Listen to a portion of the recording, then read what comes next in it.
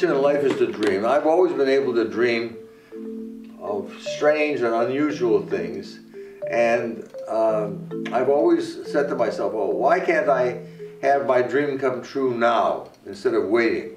And so I've always arranged to have people around me who can do it now. I say, this is your job now.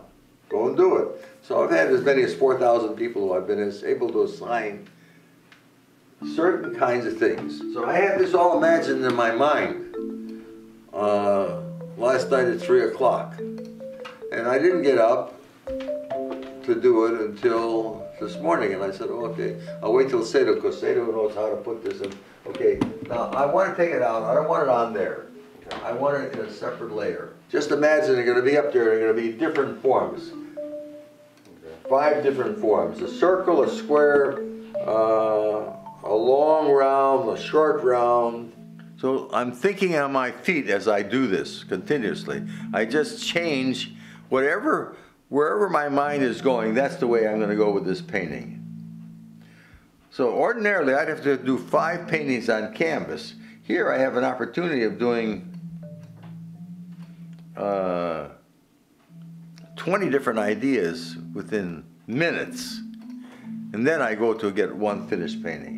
So it's my design that I created in one painting, and then I divided it into 5 pieces that would fit appropriately in where I want to use them. But each one of these paintings then is being executed by Laurie.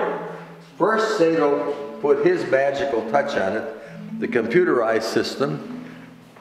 Now Laurie is actually putting the paint on the walls. But we have created a way for her to work by having these paintings which she works with. She's a very talented artist, extremely talented.